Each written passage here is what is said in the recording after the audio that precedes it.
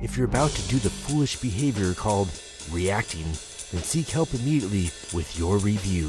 DealerRater is the service that we offer is really a service that allows a dealer to manage their reputation themselves. We've always been of that belief, is that this is nothing new. This is customers. These are the same customers they've always had.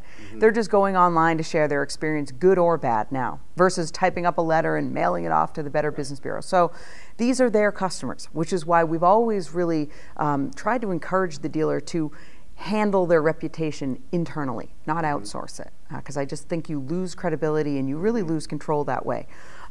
So, you know, with dealerships, we certainly advise them. We have a whole support center that can absolutely advise dealers on some best practices for public responding. We have so many great examples on our sites of dealers that are publicly responding to both negative and positive reviews. That's helping their SEO, but even more important, that's helping kind of even further insulate their reputation. So typically, what we do is we walk a dealer through the process for public responding, whether it's on Google or DealerRater or Yelp, and we show them examples of dealers that are doing it right, and you know, they don't really need to recreate the wheel. Just take a look at what a successful dealer is doing and kind of follow those best practices.